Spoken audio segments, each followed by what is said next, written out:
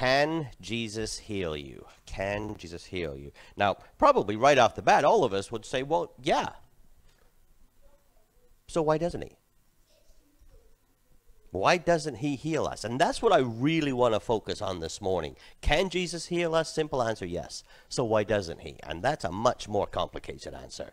So let me ask you some questions. What are some health issues that you wish didn't exist in the world?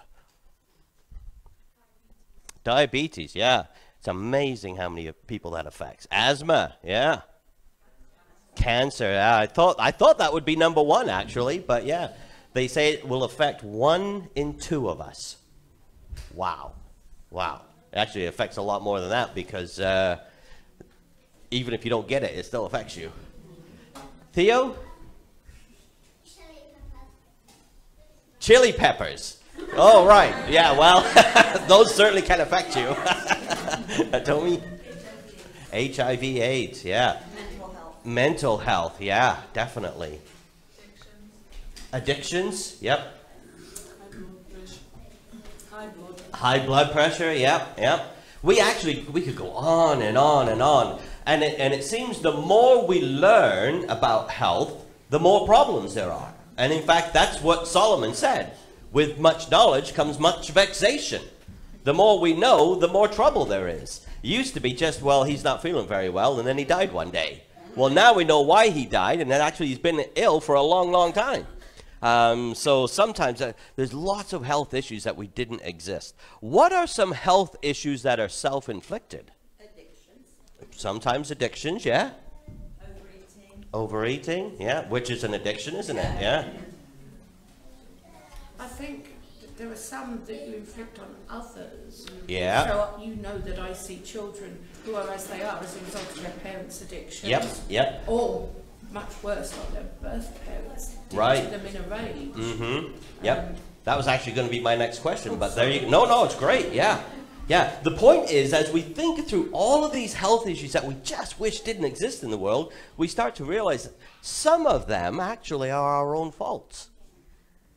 And the further and further away from creation we get, the more that sin has a stronghold on humanity, which means that those things become more and more evident. It's why we are seeing a rise in those things. That's not necessarily the result of, or cancer or things like that are necessarily the result of that, but we do see the far-reaching effects of our own choices and how we live our life. And how that affects so many things that we just wish didn't exist. Well, there was a disagreement amongst the Jews in Jesus' day about why there were health problems. Let me give you a little bit of stuff that I found out in my research. Generally, Jews believed that everything in life had a reason. Nothing happened for no reason. There had to be something behind it that caused it. That was their belief system. And I say this because it'll help us to understand why the disciples asked Jesus the question in the first place.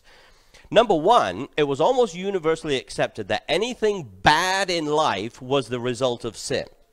So anything bad that would happen to you, you must have committed some sort of sin, or some sin was involved. That's just what they believed.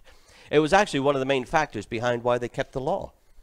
Because if they didn't keep the law, then something bad would happen to them. And we even see that reinforced sometimes by the way they interpreted the Old Testament. A lot of Jews and Pharisees, believe it or not, in fact, something close to 50% of them, believed in something called soul transmigration. We call it reincarnation. They believed that if you were a bad person, and you ended up not getting punished sufficiently for your sins in this life, that your soul would end up in a new body after you died. And then something bad would happen to that body that would finish off the punishment that you had done previously. Sometimes you would be born with something bad, but that was, since that baby hadn't actually done anything bad yet, it must be the result of a previous life when the soul was in a previous body. Soul transmigration. A lot of Jews and Pharisees believed in that. Many Jews and Pharisees believed that a fetus could commit sin before it was born. Somehow it could commit sin. And therefore, if it was born with something bad, that was because they had to find a reason. And if it's bad, it must be sin. So either it committed sin in a previous life, or maybe it committed sin in the womb. And they taught these things. The Pharisees are the spiritual leaders of the Jews. So a lot of Jews also believed that sins of the fathers could be passed down. So if a parent had committed some sort of sin, and then the punishment for that was actually passed on to the child. So with that in mind, that's where we come to as our context. So the first thing I want to look at this morning is asking the question, are all bad things in life the result of specific sin? Are all bad things in life the result of specific sin? Because that's what these guys thought. So let's look at this. As he passed by, he saw a man blind from birth. So something bad has been going on in this person. In their mind, because he's blind, somebody caused it. Since he's been blind from sin, or since he's been blind from birth, that means either he committed a sin in the womb, or he's now paying the punishment from a previous life, or possibly his parents. Those are the three options, but somebody must be responsible. So they said to him, Rabbi, now these are his disciples, Rabbi, who sinned, this man or his parents? Because we can see that he's paying the punishment for something, because he's born blind. Well, this, let me read you something that I found out this week from a man called Adam Clark, one of the commentators that I read. Most Asiatic nations have believed in the doctrine of transmigration. So it wasn't just Jews, it's the world over. The Hindus still hold to it. And they profess to tell precisely the sin which the person committed in another body by the afflictions which he endures in this. So they can look at a person, and they can see the things that are bad thing that's happening, and they can tell what in a previous life he committed. That's what they think. For instance, they say that the headache is a punishment for having in a former state spoken irreverently to father or mother. There you go, hon. That's why you have headaches all the time, because you were irreverent to your parents in a previous life. Madness is a punishment for having been disobedient to father or mother, or to one's spiritual guide. Epilepsy is a punishment for having, in a former state, administered prison to any one of the command of his master. So you put someone in prison, so now you have epilepsy. Pain in the eyes is a punishment for having in another body coveted another man's wife. Blindness is a punishment for having killed his mother. So that's what these people are all of a sudden thinking. But this person, they say, before his new birth will suffer many years' torment in hell. So they get punished here, and then they still go to hell. So you can see, and believe it or not, I run into people still today in Britain that say they believe in reincarnation and hold to some of these same thoughts. What about, not that I believe it is at all, but, you know, we have not many Hindu children at school, but some of them have cerebral palsy and are afflicted by being near all of them. Yeah. I mean, in theory... Yeah, some of them will go back and say, oh, well... And that's also why in a lot of these places, in a lot of these belief systems, there's not a lot of help for people who are suffering with these issues, because they believe they're being punished justly. And it's wrong to actually step in and help them. And all of a sudden you realize the demented and twisted attitudes that sin brings about, don't they? It's all of a sudden, these are the result of not believing in grace. This is what happens when you don't believe that God can step in and overcome our failings. And you have to do all of the work yourself. That's where these ideas come from. Do you ever wonder why bad things are happening to you? Yeah? I mean, sometimes we must think at some point in our life when things go, we have a really bad day. Honestly, I start thinking that way, and then I start to remember, actually, it's because I didn't plan ahead. I didn't have to do all of this stuff on today, rush through it, and not get any of it right. So, yeah, I do think about it, but then I quickly know why. Do you ever start thinking through bad things you've done and wonder if you're being punished for them? You ever think through things in your life and you think, oh, I bet you that's what's happening now.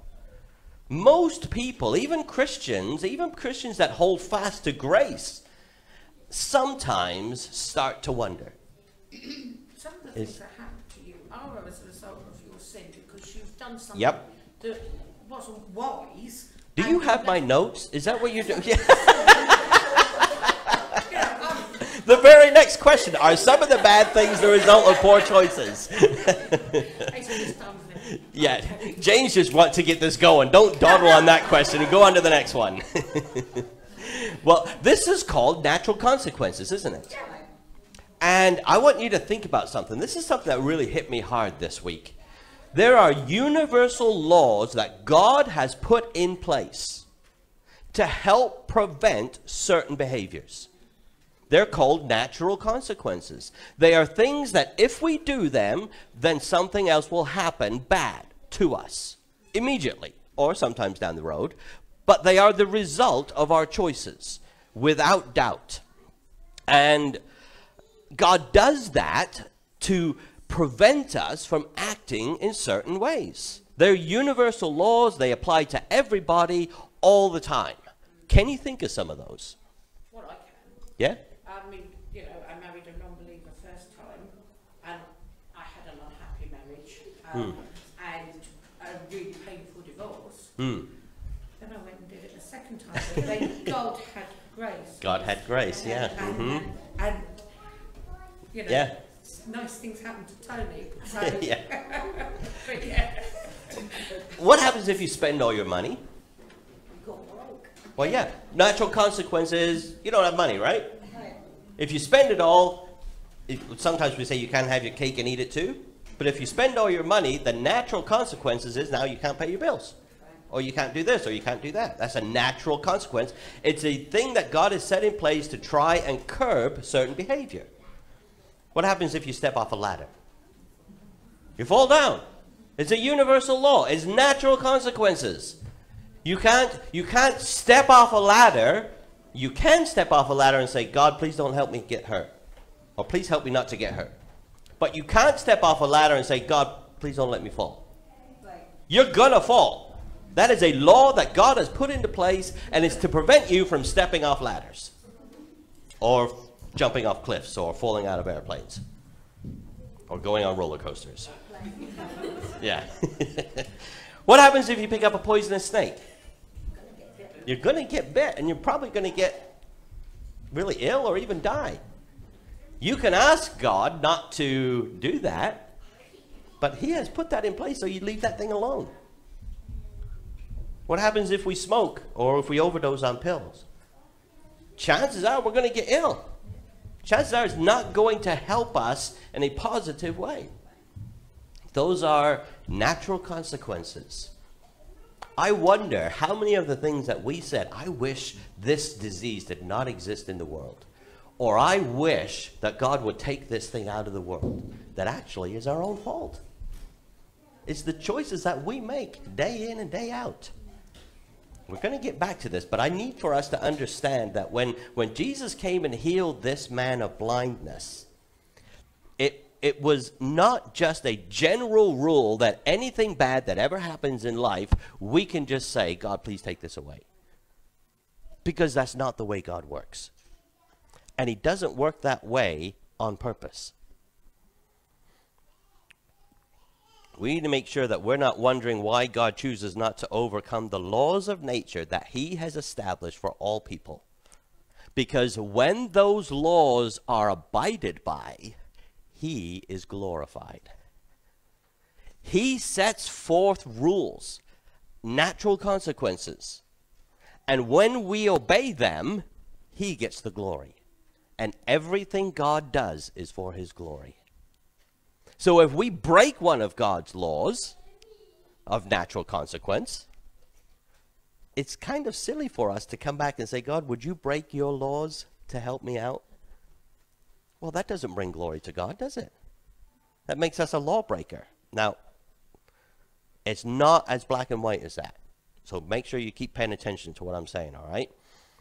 When the disciples ask, who sinned, this man or his wife, it's not exactly the same thing, because they believe that every single bad thing in life happens because God is punishing us for some sin.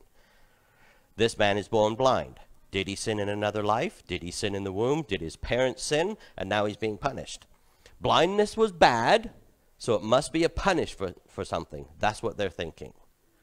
But Jesus is about to correct their thinking, isn't he? Oh, here we go. God has a much bigger plan than 1 + 1 = 2. By the way, if you're following along in your notes, and I know we've only just been putting these along, but that's the next one. God has a much bigger plan than 1 + 1 = 2. Look what he says in verse 3. Jesus answered, it was not that this man sinned, or his parents, but that the works of God might be displayed in him. He has actually just turned everything on its head. Because at their core, they have been taught by everybody that they respect, their parents, Pharisees, everybody, their grandparents, it's always been taught that if it's a bad thing, it must be the result of sin. And Jesus just said, no, not at all. All those people were actually lying to you. Some things that happen to us are the result of sin. Some bad things are because we make poor choices, or our parents have made poor choices, and we bear the results of that. Some things. But he said, not this guy. This man is not blind due to sin, either his or his parents. No one is to blame for his blindness. There are a lot of illnesses and diseases in the world. No one is to blame for that. It's not their fault. It's not anybody's fault. And then he says something startling, shocking. This man is blind so that God can be glorified. What?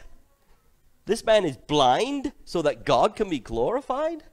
Surely people are glorified when they enjoy sight. Surely God is glorified when the wonderful gift of sight and being able to enjoy his creation. So why are there circumstances, why are there times when God withholds that for his glory? Well, let me say a few things, this really helped me as I thought through this, because I see people suffering all the time, and I hate it. I hate to see people struggling with pain. I hate to see people who are maybe missing a limb, or maybe they're unable to speak or hear or see, or maybe a mental illness, or it really bothers me. And I want you to think through this. When God inflicts, and I put that word in inverted commas, when God inflicts bad things on us, he will give the strength and grace to handle it. If that has come from God, then he will give strength and grace to be able to handle whatever that thing is. And that's how God is glorified through the bad thing. This man would have been given grace and strength to handle his blindness. We might think, well, at least he was never able to see, so he's got that going for him. But that's not the point. The point is he was able to live a life that God wanted him to live because that blindness was from God. Just like many of the struggles that we have. All of our children at school, almost without exception, lead a fulfilling life. Mm-hmm. They don't know any different. Mm-hmm. And so our blind children hear brilliantly. Yeah. I can say, hi, Malik, from a distance. Hello, Music Jane, because... Yeah. You know, and we need to get away from the idea of curing someone and accepting them for the creation of God. Exactly. And I've learned more about God's creation through my job Yeah, I totally believe that. And these kids are never going to have to worry about paying a mortgage or you know. They get to be children forever. Absolutely. Yeah, yeah. And that innocence.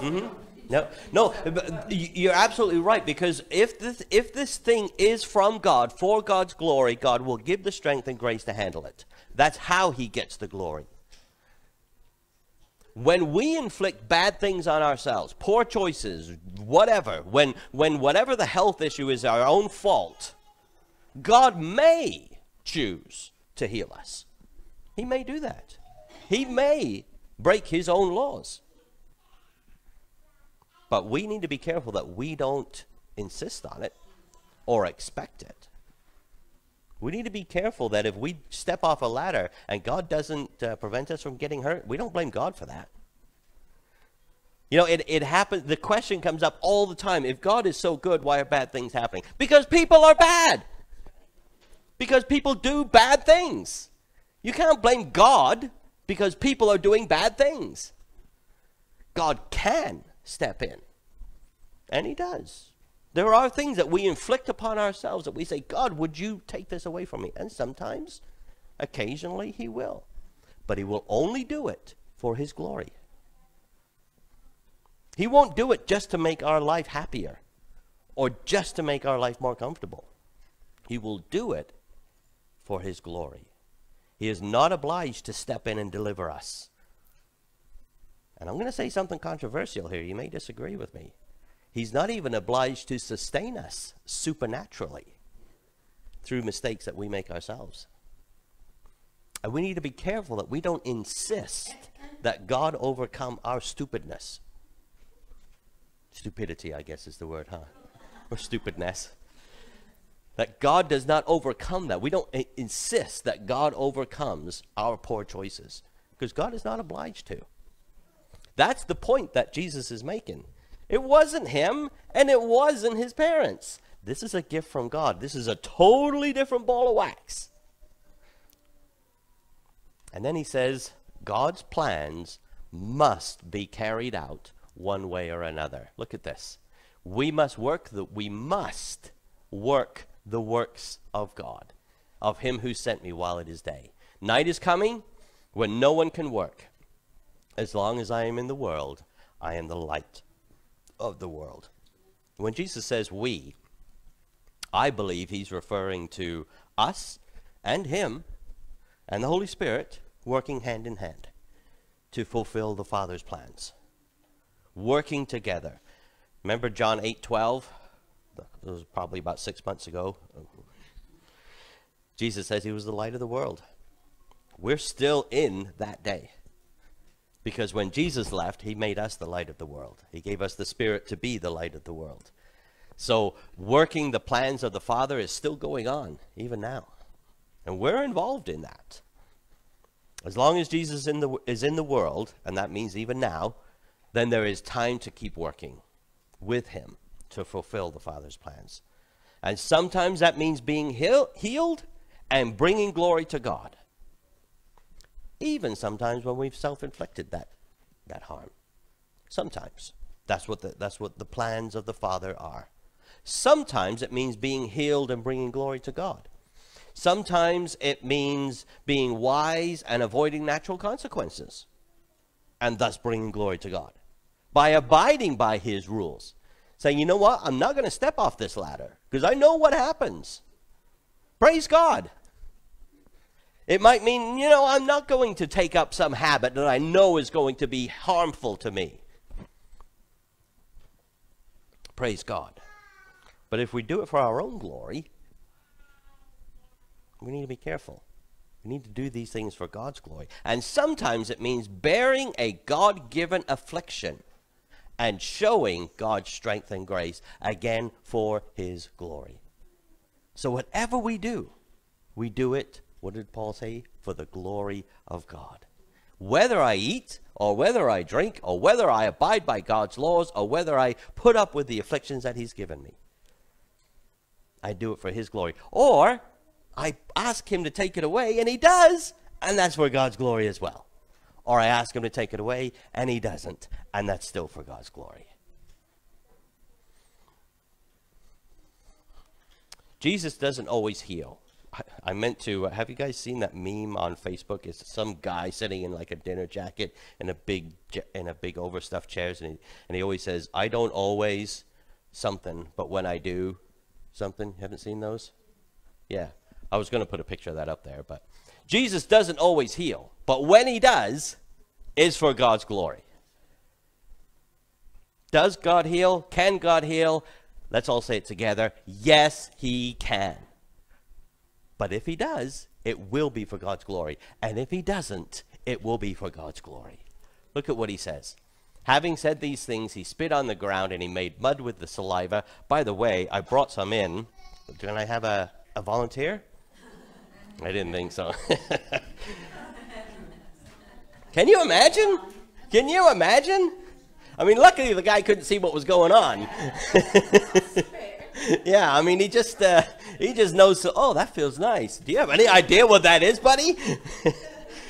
Jesus, he makes some mud with his saliva. He anointed the man's eyes with the mud, and he said to him, "Go, wash that off in the pool of Siloam." So he went and he washed, and he came back seeing.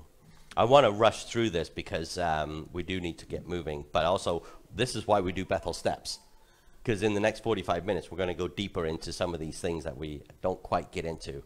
In verses 6 and 7, he healed the man. He didn't use words like he has done in so many times. He just used words and healed the man. He decided not to do that. He didn't tell the man to repent of his sin so he could be healed, which he had done in times past. He just made mud with his spit. He rubbed it in the man's eyes. And when working with Jesus, which is what we saw, when working with Jesus to fulfill the Father's plans, working together, we must keep doing this. When we're doing that, we need to be prepared for anything. We need to be prepared for mud in our eyes, if that's what God chooses. And the people wondered, didn't they? The neighbors and those who had seen him before as a beggar were saying, "Is this not the man who used to sit and beg? We know this guy. His eyes look different, but yeah, that's him. I know that's him." And some, "No, it's a guy who looks like him." Can I be awfully unpolitical here?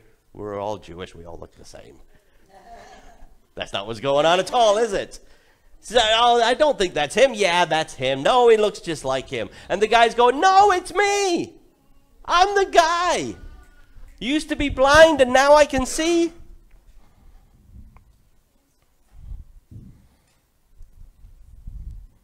And honestly, that's the struggle with giving God the glory when he does heal, isn't it?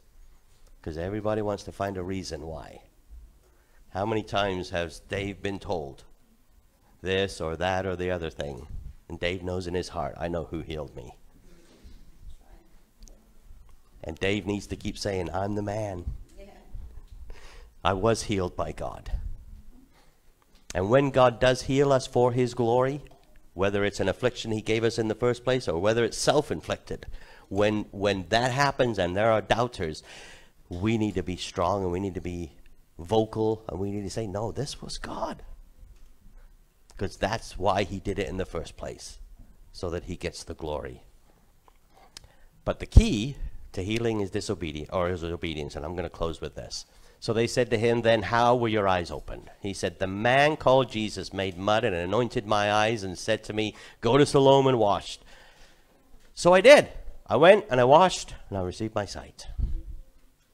It's that simple. Can Jesus heal us? Absolutely. But he will require obedience. We have opened up a lot of cans of worms this morning, and I hope you're planning on sticking around for Bethel Steps, not just for the pastries and the lovelies, but so we can talk more about why these things happen. Let's close. Matt's going to come and lead us in some songs, and after the third song, Mary is going to come and share her testimony of how she came to know the Lord, hopefully in just a couple minutes, and then we're going to receive her into church membership. And if you would like to talk more with me about joining the church, we would love to do that. And during the song Only by Grace, we're going to take up an offering